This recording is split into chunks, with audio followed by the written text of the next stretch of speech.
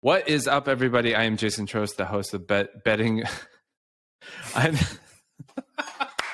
going to be in the outtakes. Yes.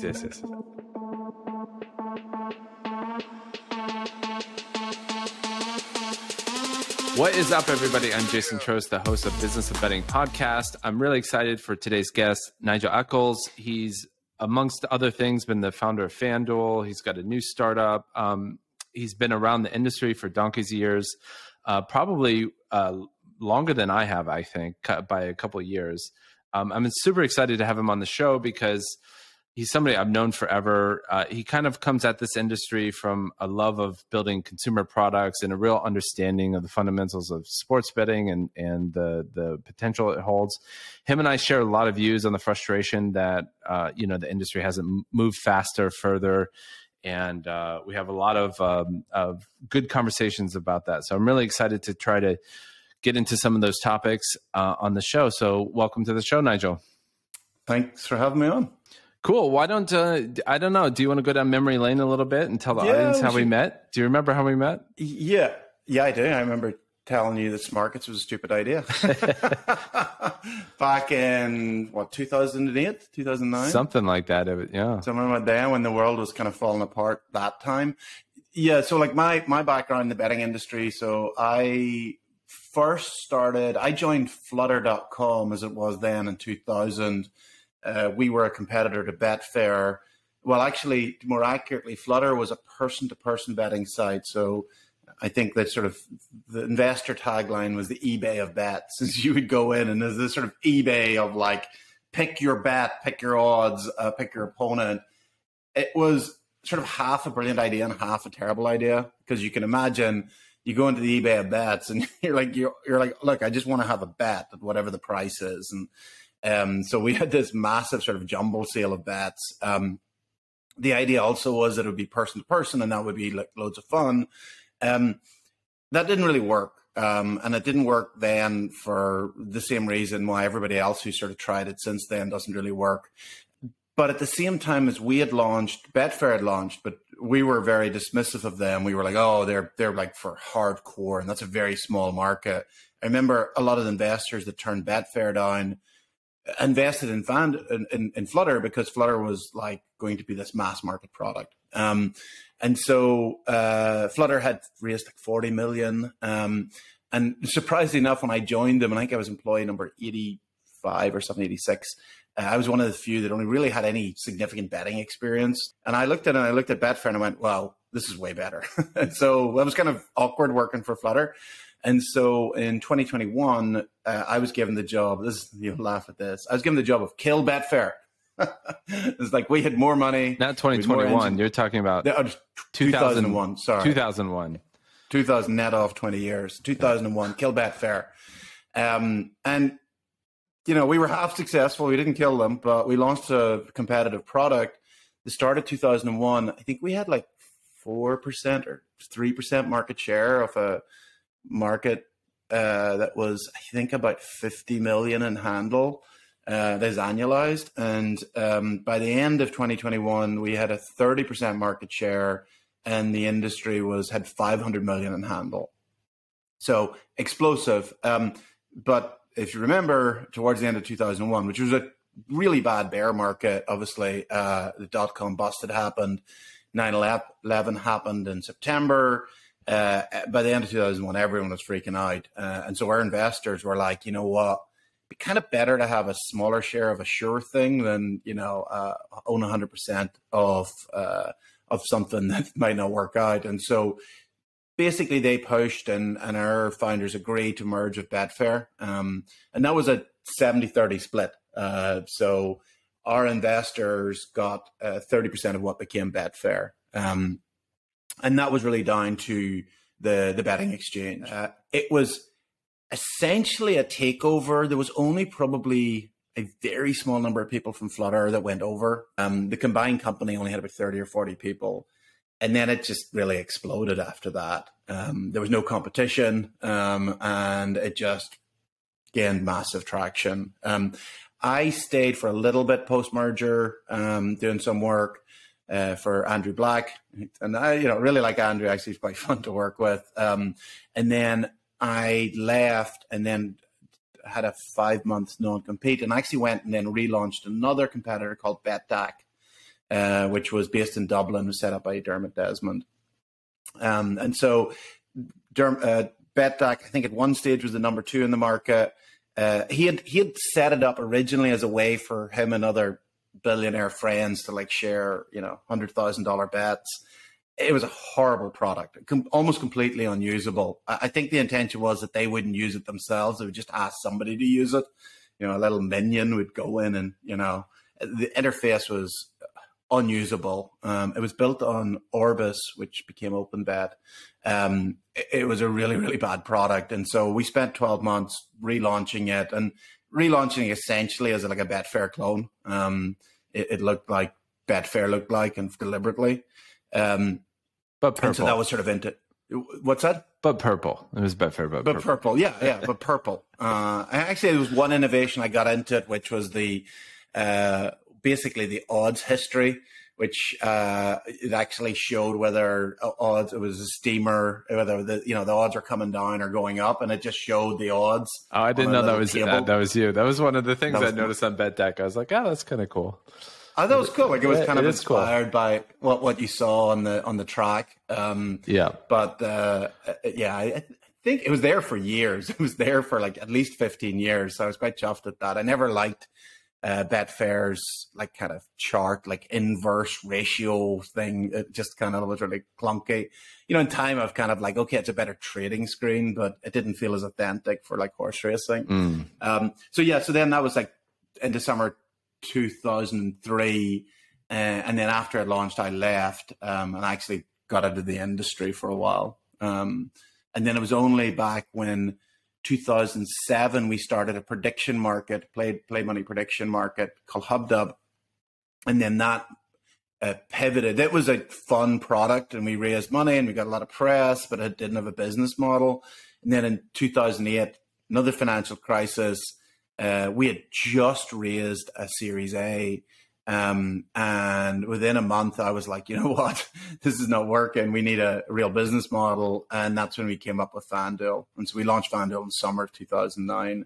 And I think I met you around 2008, 2009, and you were like, hey, we're going to launch a competitor, Betfair, and I haven't had launched 2 of those and had, partial success with one and pretty much failure with the other. Was like, that's a terrible idea. Like it's, the liquidity effect is just so challenging. I remember at one point Betdaq was like half the commission. Like we just slashed commissions and didn't matter. And you said you were into horse racing and punting and all that kind of stuff. Is that why you took a job at Flutter, or was it just serendipitous? Yeah. 2000, I was actually at a consultancy. I'd left college, I think 98. And you studied maths, right? Yeah, I studied maths and probability. That was kind of my big interest. And I was I was very interested in gambling and probability. I'd always just thought it was a fascinating subject area. And then horse racing is something I actually got into when I was at Flutter. Like obviously we had a few people there who were really passionate about that, and I kind of grew to love it there. But Betfair and Flutter and Betdaq were really primarily horse racing products. A little thing we can point at is if you look at the interface of Betfair, which hasn't changed in 20 years, I'm sure it's actually was built for horse racing. That's why you have this sort of long vertical scroll, because you need something that can handle like 15, 20 horses.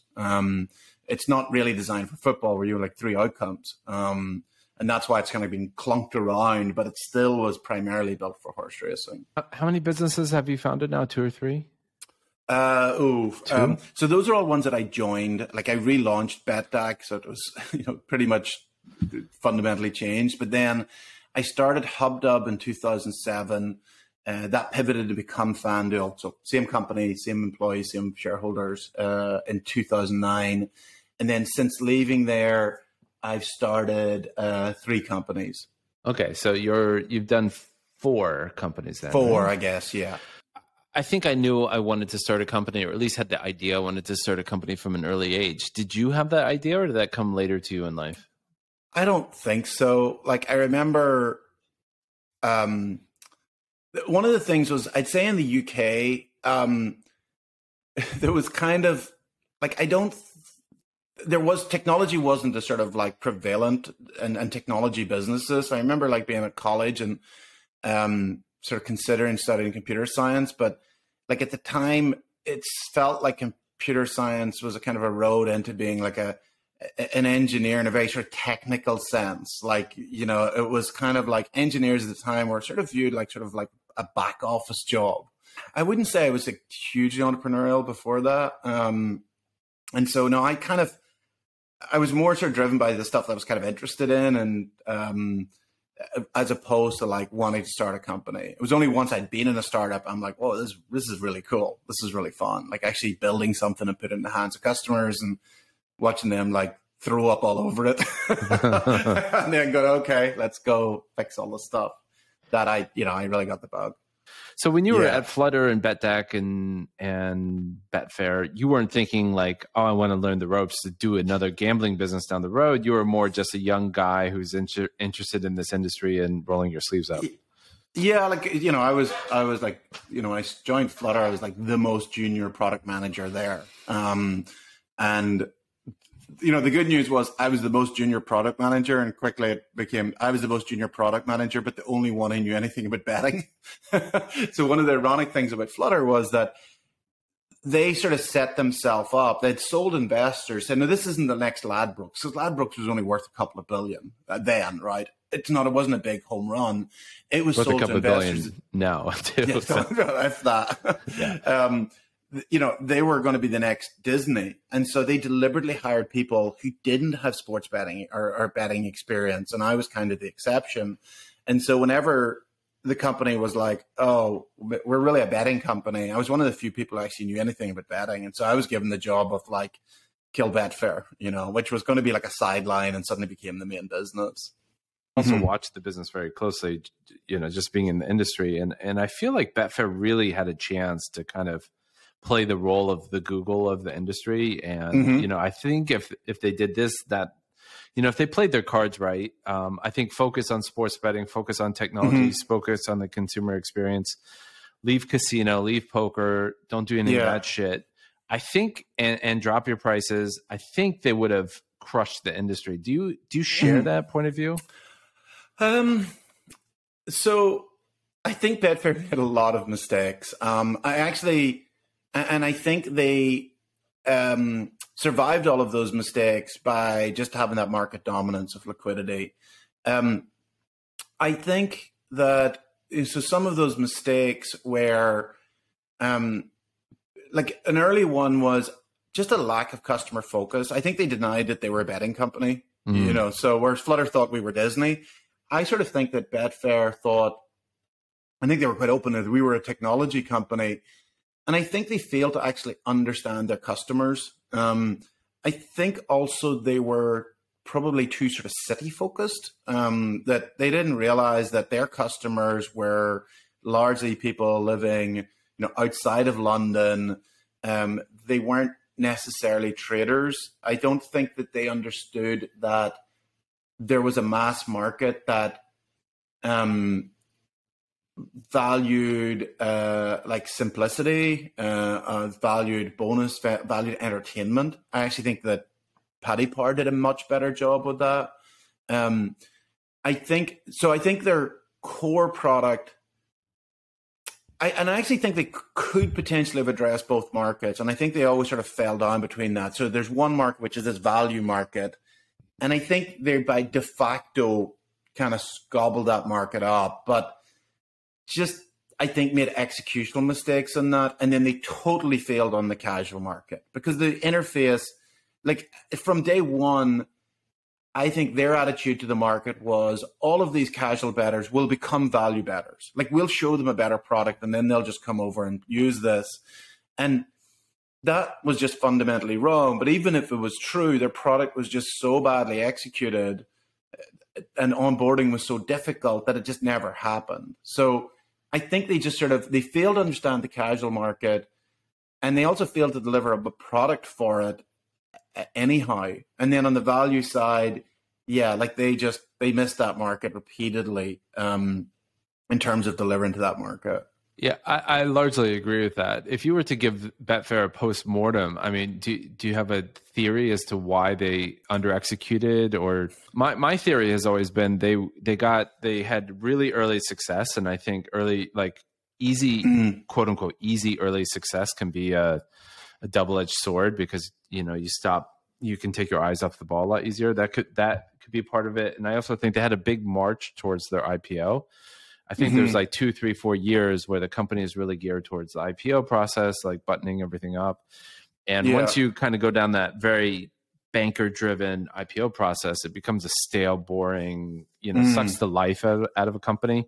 And my third theory is that poker was their gateway drug to just becoming a generic gambling company and losing sight of that kind of cutting-edge sports betting tech. What do you think of those hypotheses for losing sight of the prize? So what was the first one was early success, 100%. The company was just, in a way, too successful too quickly. Like they had a genuinely innovative product. And they also then, some of the artifacts of that product, the innovations they brought to the industry, like a classic one was in-play betting. Like, we were doing in-play betting in 2001.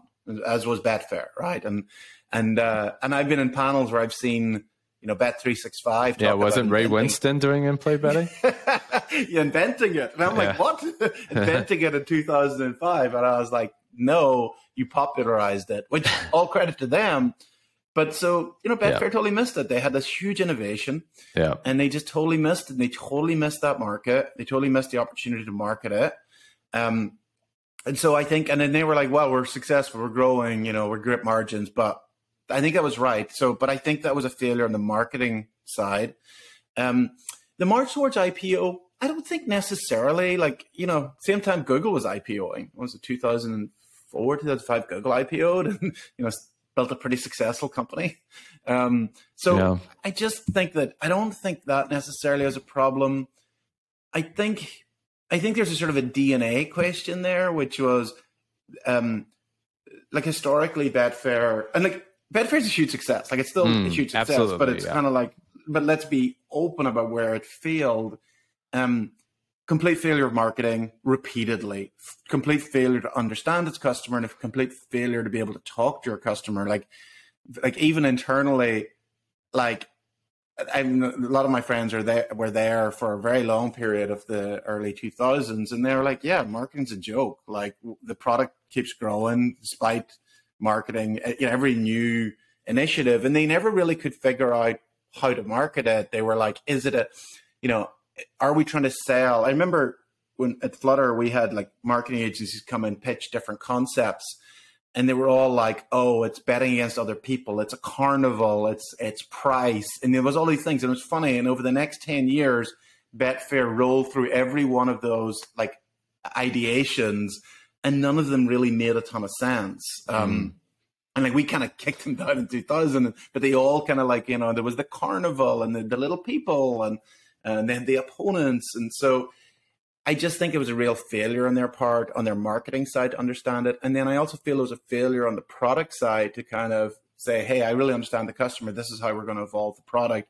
This is how we're going to build a casual product for people who don't want to understand market depth and how to lay and do all of this stuff. That was a real failure as well. Yeah, I know we're both beating up on Betfair, but I assume you share the sentiment. It's amazing what they've been able to build. It's actually one of the UK's biggest success stories from a startup. And usually when people think of typical startups, they forget putting Betfair in the list, but Betfair is right up there. So they've done something right. I'm just sitting as somebody that's been intimately watching them for years, I think they had a chance to really be 10, 50x the size that they are today. I 100% agree. Yeah. And I 100% agree. And I think if I compare them with successful companies at the time, like Google, deep product focus, deep understanding of their customers. Google is a comparator, right? At the same time, or even Spotify, deep understanding of what the customer wants. Betfair just did not have that. And then that deep understanding in those companies translate into product innovation. Again, Betfair just could not execute that. And in the end, what happens is that, when you can't do that, then you kind of grow through consolidation, which is worthy. But I would say from my point of view, just genuine, I just kind of think a bit boring. Like, I'm like, great, that's great. Bankers will love it. It's, accreditive to shareholders. But like, there's very few great companies, unless you're really great at it. And I'd say Entain is great at it, like growing through acquisition and mergers. It doesn't get me excited. What excites me is when you build a company with a great product focus, a real understanding of consumers, and you manage to deliver a product that people love, and you just grow through that. That's what gets me excited. And that's, if we look at iconic US companies, that's what they all do. Or like Spotify, there's European ones that do this as well. That's what they do. And that's kind of the disappointment, I'd say, that I feel towards it. Yeah, absolutely. So let's pivot over to your FanDuel journey. I mean, you exited the business when the business was sold back to Flutter, ironically. In back to Flutter. It was Flutter sort of 2.0 that the acquire was, it was. So obviously Flutter, Betfair had gone public as Betfair, and when they kind of put together a bunch of brands, they were like, hey, it's kind of weird. They lived for a while as, was it Paddy Power Betfair or Betfair Paddy Power? And in the end, and then they had Sportsbet in Australia, and then they were like, you know what, let's find a neutral brand. And then down the back of the sofa, they had this old Flutter brand. And so they picked that. So they then, they merged their US division with FanDuel in 2018. And I left almost about 6 months before that. Okay, cool. Okay, so in 2018, FanDuel merged with Flutter. As somebody that's watched from the sidelines, I mean, FanDuel has incredible brand reach in America. It's almost like a byword for sports betting at this point. And maybe this is me more curious as a founder, but what is it like to watch this company that you took from baby to adolescence or adulthood, and it's not in your hands anymore, and this name is living out in the wild, but you have no involvement with it? What does that feel like? It's definitely weird. It is very strange. I got off a flight a couple of months ago, and there was two people in front of me, and they had like FanDuel swag on, like FanDuel bags and stuff. And I was like, that's kind of weird.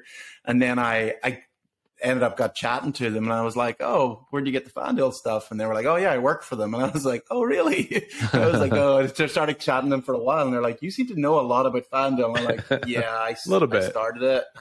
It was, so it's definitely weird. And like, and it's obviously with sports, you see FanDuel all the time, but like, even like there's a road I drive out of New York that's sponsored by FanDuel. I'm like, oh my God, it's going everywhere.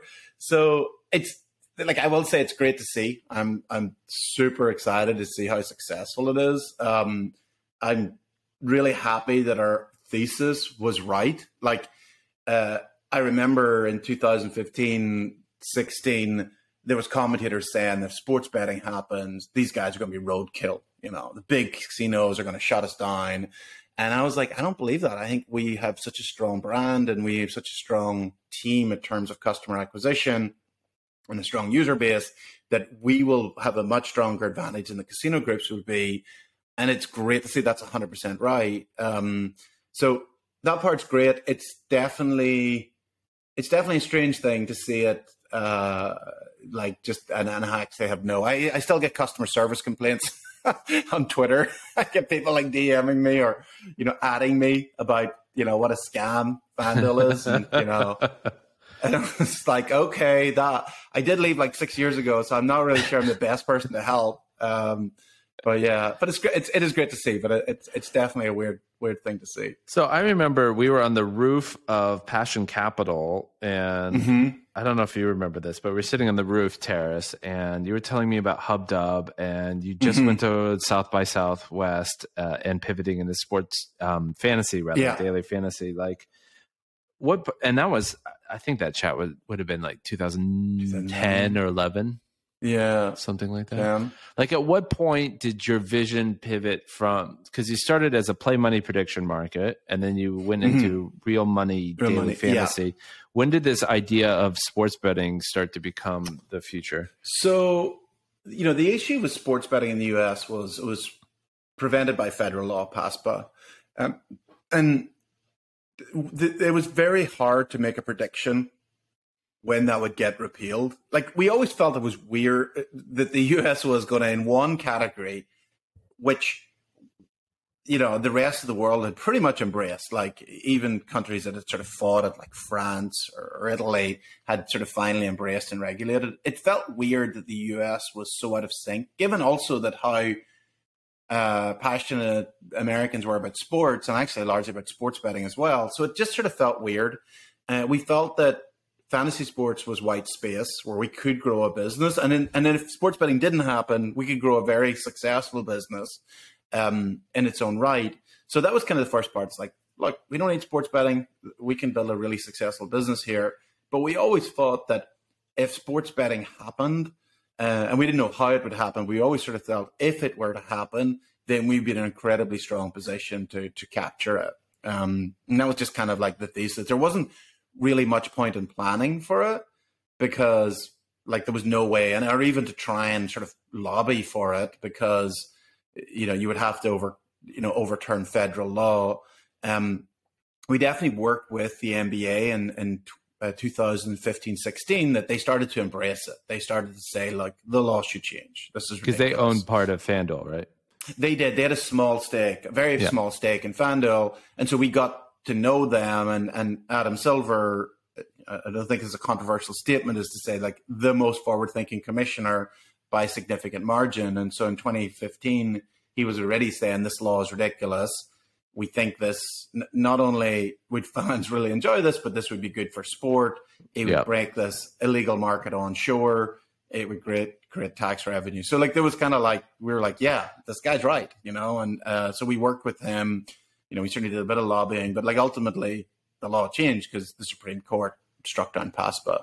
But you got out of that version of sports betting, in at least American sports betting, in 2018. Like, do you think that knowing what you knew then, like, did the industry go the way you thought it would, or are there surprises? I honestly would say the biggest surprise has been that it's in line with what I thought, right? Like, I thought that, so we knew whenever PASPA was repealed that there would be a steady rollout of states. So that's unsurprising. Like, everyone would have thought that, like, there was going to be a steady march. I also thought that it would be a steady march. Like, we've seen this in every other form of gaming in the US. Like, one state gets a casino and then suddenly it's like 2 states and then, it proliferates. It spreads, or, one state gets a casino and puts it right up on the border with that other state. And then the other state's like, screw this, all our taxpayers are going over to that state and losing money over there. We'll do our own casinos. So I did assume that there would be momentum, and that's happened. But I think a lot of people sort of thought that. I think the one thing that I thought from day one, that I think a lot of people would have disagreed with me was, I always thought that FanDuel and DraftKings would dominate the market. I just felt that they had a number of advantages that it was very, very hard for other players to compete with. And those advantages being, number one, brand, just associate. Like, they've got a brand that is associated with something that's very like sports betting, which is, daily fantasy sports. They have a huge customer database. And that customer database is of young male sports fans who like something that's very like sports betting. Huge advantage. Every time a state opens up, FanDuel and DraftKings start off with, depending on how big the state is, tens of thousands or hundreds of thousands of customers who they can cross-sell. So that is a huge advantage. Also, on day one, FanDuel and DraftKings were like, 400, 500 person organizations who were built to, build a product and market it to online sports fans, right? Whereas, you take somebody like MGM or Caesars, and like they had to like scrape around, and like MGM is a classic. MGM's an obvious winner in this market and have done a fantastic job, but I remember them in 2018, like going, yeah, you know, we have to get this guy over from the UK, but we can't get his green card or we can't get his visa and we have to do an intercompany transfer. And so it was just really hard for them to get it together. And it took them a couple of years. MGM is the one that did a really great job on it. But other entrants like, you know, Caesars or Wynn, like, you know, 3 years in, they're like kind of putting together a team. And it's like, it's kind of too late. And you know, by the time you sort of put together your starting lineup, you know, FanDuel and DraftKings have sort of lapped you 4 times. And so I definitely did think that they would, you know, at least be the number 1 and 2 players, but possibly dominate the market. So that's kind of been within, you know, what I thought might happen, and that's what happened. Knowing what you know about exchanges and your thoughts on the Betfair interface and the missed opportunity and all that kind of stuff, why didn't you build an exchange in the U.S. market? So a couple of things about exchanges. So I think exchanges is an incredible product. I think it's much more centered towards value customers and sophisticated players. I'd say the US, even today, is still a fairly unsophisticated market. And by unsophisticated, I mean, somebody asked me, what's the, you know, I guess like analysts asked me, said, like, how does a user choose between FanDuel and DraftKings? And I'm like, well, usually it's the first one they see an ad for. and then they'll go, it's amazing. I can bet on my phone. There's an app I can download in the App Store and I can bet on it. Yeah. And I'm like, that's amazing. We could do that in Europe like 20 years ago. Yeah. So like, it's an unsophisticated market. It'll become sophisticated, you know, once we, you know, with a bit more development. I think actually, you know, now I would say markets like New Jersey are becoming more sophisticated. People are more shopping around. They're like trying different apps. But, you know, when a new market opens up, like it is massive to go from having an offshore sports book where you've got a guy where you get, you know, send money to and you might never see again, to actually just being able to go into the App Store and download an app and bet. Like that is a game changer. And the incremental improvement between that and a slightly better sports book isn't that big in the early stages. And so the problem with like launching an exchange in day one is I just don't think that the market would have said, oh, wow, this is amazing. Because they're just think it's amazing you bet on your phone. So we just sort of felt that the market wasn't as developed. But is your hypothesis that eventually an exchange will be appropriate in the U.S. market? That's a good question. There's a number of challenges to the U.S. One is just like liquidity and the cross-border. Like, so the US is actually not one market. It's, as you know, it's going to be like 50 separate markets if we have all 50 states. Exchanges need liquidity. It's like poker. We need to have the ability to pull bets from multiple jurisdictions.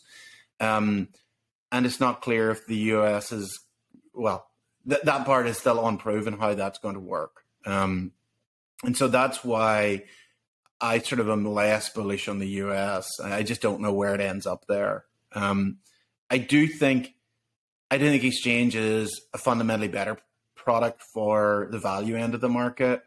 And I do think there's a big opportunity there. The way I view it, and I'm curious to get your thoughts on this. Everybody generally in the industry sees sports books as apples and exchanges being oranges, but I see them as both apples, different kinds of apples. And the sportsbook is a very simplified version of an exchange, but the underlying technology of a fixed odds bet at this price is the same. And an exchange is basically a sportsbook that lets you buy and sell and do other kinds of exotic things with the sports bet. So to me, the question is not should there be an exchange in the US or not. The question is more fundamentally, what interface does the user want to use?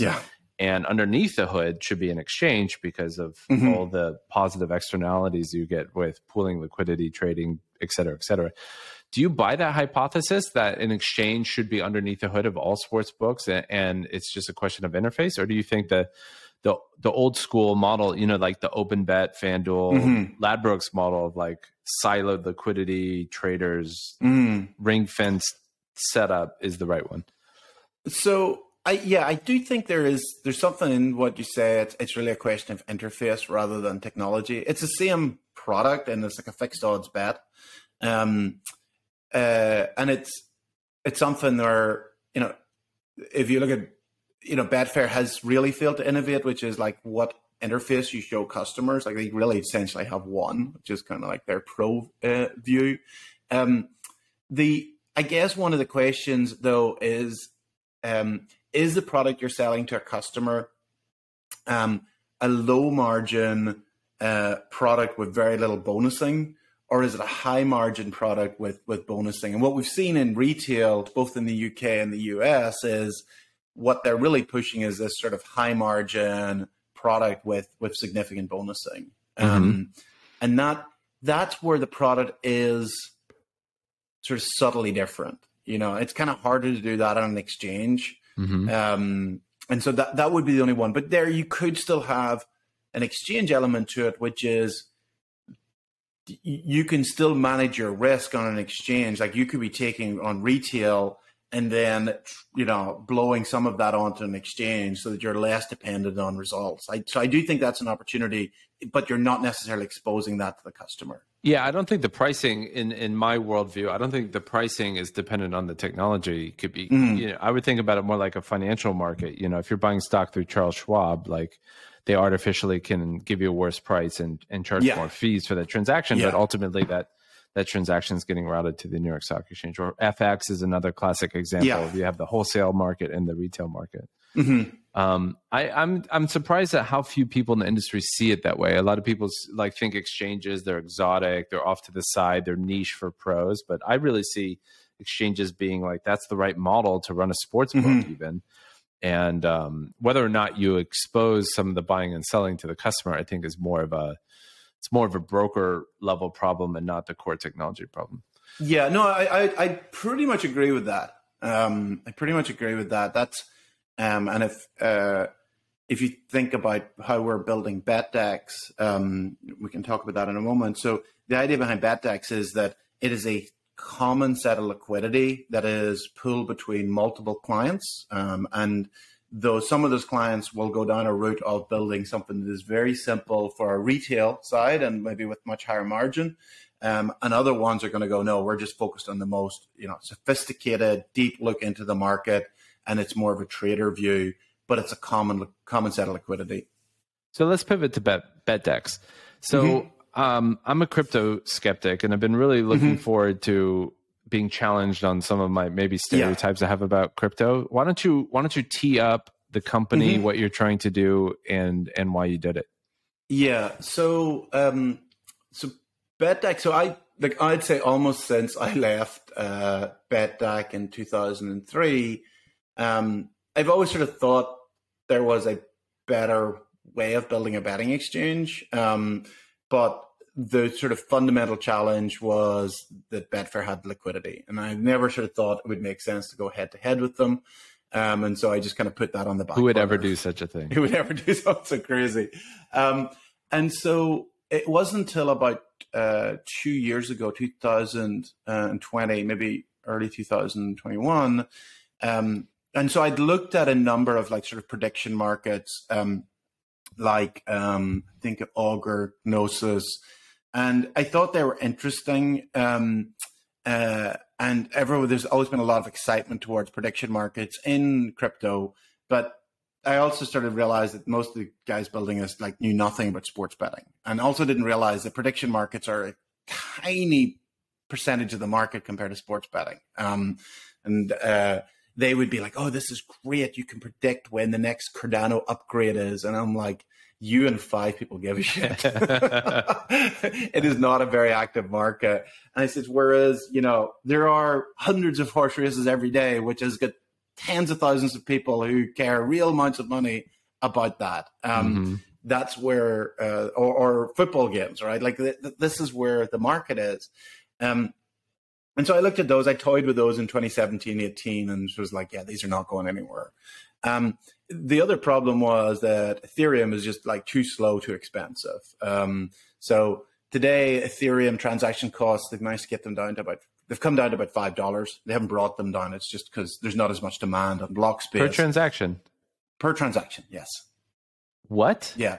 Ethereum's like super expensive. Oh, I thought that if was... you're buying like an NFT, you're paying like $5 in gas fees. I thought one of Ethereum's things was cheap transaction fees. Yeah, no. So basically, the challenge with Ethereum is that they have a certain amount of block space. And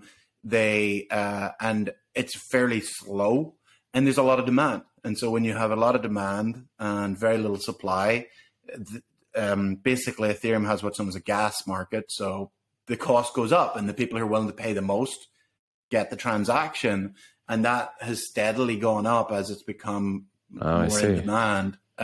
So it kind of becomes worse as it becomes more popular. Correct. Yes. Okay. And so that was like another problem. It's like, look, can't run it. And the other problem was speed. It's slow. Ethereum, so you couldn't really build a betting exchange on Ethereum because it was expensive and it was slow. So in start of last year, I started looking at an alternative. It's called L1, or current blockchain called Solana. And the thing about Solana is that it's built in a way that is very fast and very cheap. So transaction costs are like fractions of a cent, and it can handle something like, it's currently running about 3,000 or 4,000 transactions per second, but it's architected in a way that it can really scale to potentially 50,000 transactions per second and kind of get up to sort of NASDAQ speed. And so when I saw that, I said, okay, well, here we have a platform in L1 where actually we could build something. What does L1 stand for? Oh, sorry. L1 just means, so Ethereum is an L1, it's level 1. Sometimes on top of that, you build so Ethereum, there's scaling solutions like Optimism, Arbitrum, they're called L2s. And so they are like cheaper blockchains on top of Ethereum. You're talking about the level of abstraction.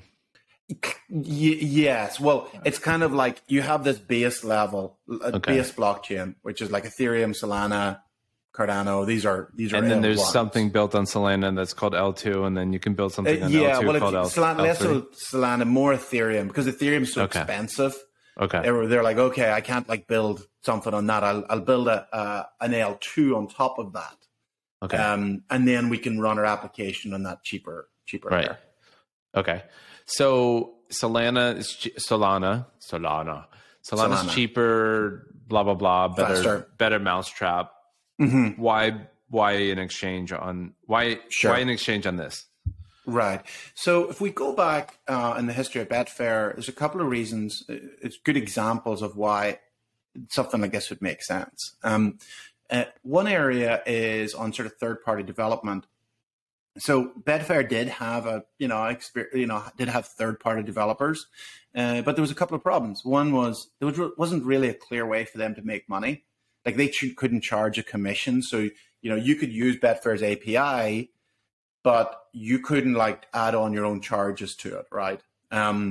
Number two, so you didn't really have a business model, or you could kind of charge customers like a commission or like a service fee, but it wasn't a very attractive business. And also you were totally dependent on Betfair. So Betfair could go, you know what, we don't really like that application. We're just going to cut it off. So you have this thing called platform risk. And that as an entrepreneur is disastrous because, not only do you have that horrible risk, but when you go to raise money, investors are like, well, you're telling me that Betfair could shut you off at a moment's notice. And you're like, yes. And they're like, well, that's not a great investment. The second area is Betfair runs the network and therefore it sets the price. And so Betfair used to market very early on that winners are welcome. And it was like, this is an exchange where, unlike the bookmakers, in fact, their very first marketing stunt was death of the bookmaker, and that on Betfair winners are welcome. And they ran that for several years until they realized that they had winners who were winning an awful lot of money, and that Betfair was kind of struggling. Betfair wasn't making quite as much money as they'd like to, and therefore they put in a profits tax. And they kind of said, winners are welcome, but you got to pay us the tax. So that is unattractive. And so you as a winner, as somebody who's like, EV positive, to use a poker term, is like, well, I don't want to build a business on something that's going to just arbitrarily try and shut us down. So pitch me the anecdote. Yeah. So those are, what do you mean? The antidote. Sorry. The antidote to this. Yeah. Yeah. Well, so those are like real problems. And that's a fairly common problem in technology. And so where crypto and blockchain comes in is you can build a protocol, and this is what Betdex is building, that is permissionless. And permissionless means that anyone can build on the Betdex protocol. So they can build their own interface. They can charge their own commission on top of what Betdex charges, but they do not have platform risk because that protocol is owned by a DAO. It's not owned by a company. It's owned by the token holders of that protocol. And so it's very similar. If you built an application on Ethereum, you're not going to get a call one day from Vitalik saying, hey, we don't like your application and we're pulling you from the network. So that's exactly the same with Betdex. Betdex there's a company, Betdex, which will create this protocol. We will then put it out and decentralize it. It'll be owned by the token holders and administered by a foundation, but we don't control it. So if you decided, I'm going to go and use this protocol to do, either service certain markets or do certain things that I don't like, I can't stop you. Again, It's permissionless. And so the two things there are, one, you don't have platform risk. You can do whatever you like with it. Mm-hmm. And number two, you don't run the risk that I'm arbitrarily going to say, you know what, I'm putting up your cost like 40x, because the costs are actually set by the token holders, again, of which you are one. Okay. And how do you monetize this? Yeah. So the way, what I'll sort of describe as the token holders. So ultimately, the token holders own the network, and so they own this protocol. And the way the protocol will make money is by basically it'll take a small cut of every transaction. And by small, I mean less than 1%. It's something like somewhere between like 0.2 and 0.5% of every transaction. And so that's how the protocol itself generates money. And the company that you've created owns a percentage of the tokens? So the company Betdex, whenever we decentralize, we will own a percentage of the network as well. And is that how you monetize and run the business? Is that you get kind of a dividend from tokens getting used? So it's a little bit more complicated than that. So we will own tokens. Our shareholders will own tokens as well. So, and the company Betdex Labs, in effect, becomes more of a supplier to the protocol, because we employ a lot of engineers that will be building the protocol, but so will other people contribute to the protocol. But what will happen in time is we probably will have a supply agreement with the protocol and say, hey, we're going to provide upgrade services. At some point, it may be that we've seen this in other projects, it comes to a point where the company actually says, you know what, the protocol is in pretty good shape. We're actually going to focus on other things. But where their value comes from our investors' perspective and from ours, is that we are also token holders. And we think these tokens are valuable because they actually own this network. So So if I understand this correctly, there's an organization called a DAO, and the token holders are effectively the shareholders of the DAO. Yes. And they can vote for different organizational change. That's right. Yeah. Is it the kind of thing where 51% of the token holders control the DAO? Essentially, yes. It depends on how you put your governance structure together, but it is a kind of a democracy. And, classically it would be a lot of things you just go to the vote. And so you might have votes on who sits on certain committees or on a protocol, for example. Like if there's an upgrade to the protocol, you need a majority of people to say, yes, we want to move to the next, upgrade or not. So in theory, you could buy 51% and then take control of the network, right? In theory, yes. Okay.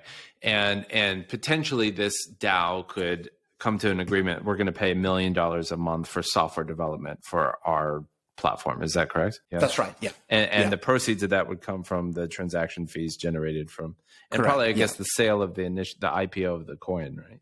Yeah. Yes. Although the company doesn't own token. Like at that point, what happens is it sort of things get separated. So founders, employees, and investors also become token holders, sort of separately from their sort of employment with or investment in the company. So the company itself doesn't necessarily, or doesn't actually ever hold token. Got it. There would be an IDO, and that IDO would fund the protocol. Got it. Okay. So what's it? So I kind of get the kind of control structure and monetization. What is the point? Is the point for people to trade, the 3 o'clock Doncaster, just like they do on other exchanges, or?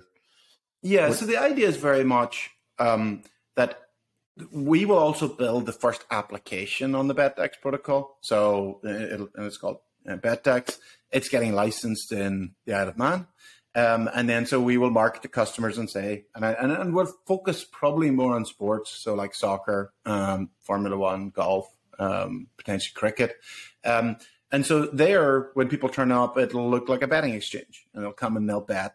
But the difference is that it will be built on this protocol, and what we will do is encourage other developers to build other clients for it. And they may say, you know what, they want to go. We might say, we don't want to focus on India. Somebody else says, we'll focus on India. And they will build a client which will focus on those other markets. And the great thing about this is all of those bets get pulled on a single protocol. And how are you planning on solving liquidity? Yeah, that's a really good question. And there's a number of areas that we're working on. Like one is just on retail, that like with Betdex, our own application, we're focused on building up a retail presence. In the early days, we're definitely going to have market making. And we're also going to focus on a limited number of markets and sports early on to say, look, we're not just going to like throw out hundreds of different sports and markets and not have liquidity on them, but let's just focus on the win markets of major soccer games. And there we can get the liquidity pretty quickly. And are you going to do it yourselves, or are you going to try to work with people to do it? We'll probably work with other people. That's not our sort of strong suit. And how does, in the real money gaming world, there's so much increased pressure on problem gambling and anti-money laundering and age verification. How do you handle that side of the business in the crypto world? So that all happens at the application layer. And so for us, like the way to think about the Betdex protocol is for a lot of books that are going to use it, it's kind of this back office, risk management piece that's kind of like it's going to take your bets and you're going to like blow your money onto it and you're going to manage your risk management. For Betdex, what we're doing is we will manage those things at our application layer. So our application is going to look after KYC, AML, problem gambling. Similarly, other clients that build on it, they will handle that at their application layer. And what happens if a protocol itself is kind of agnostic to all of these things? It's impossible to really build that into a protocol. It would be like trying to build in age verification KYC into HTTP, right? Like it's the internet itself is agnostic. There's not a company behind it, and the companies all exist at the application layer. And is the rationale that like let's say I'm like 13 years old in Saudi Arabia and I build a sports betting app for me and my friends on this protocol? Is that it's just out of your hands? Is that the kind of like it's in the interwebs, as Al Gore would say? Yeah, well, like once the protocol is decentralized, it is permissionless, so anyone can use it. And so in the same way that when Tim Berners-Lee put out the protocol for the web, he couldn't then say, "Oh, I don't like these porn sites or these, illegal, sites." There's nothing really you can do at that point. And so, like, there is a DAO, and so it would be up to the DAO to decide how it should deal with those things. If there's negative, building on it, but it wouldn't be down to us as a company because we don't control it. But the profits from that activity would flow to the token holders, correct? Would flow to the token holders, correct. Right. Okay. So the DAO does have control, and then it would be up to the DAO to decide, well, do we want to? And there's a very good example of that recently. Uniswap. So Uniswap is a company, Uniswap Labs, but there's also Uniswap protocol. Uniswap, there was trading in securities tokens. These are tokens that trade in line with securities. I think it was like Amazon stock. And they removed them from the Uniswap client. So you couldn't trade them on the Uniswap client. But you could still trade them on the Uniswap protocol because Uniswap Labs doesn't control that protocol. And so that's very similar to us, which is if you're building a client, you have to take the decision on how the risks, the legal requirements, KYC, AML, all of those things. We're going to take them very seriously for our client. And then it's up to those other clients to decide how they want to approach it. And then the second level is at the DAO level, then the DAO has to decide, well, what level do we want to, would we support people going into different markets, et cetera. Awesome. Well, thank you. I could talk to you for hours, Nigel. You have had one of the most interesting career paths in sports betting, and we share a lot of passions about exchanges and liquidity and all that kind of stuff. So thank you so much for coming on the pod and sharing your views with us. And I hope you'll come back and tell us how you're doing. I will indeed. Okay. Cheers, Nigel. Thank you.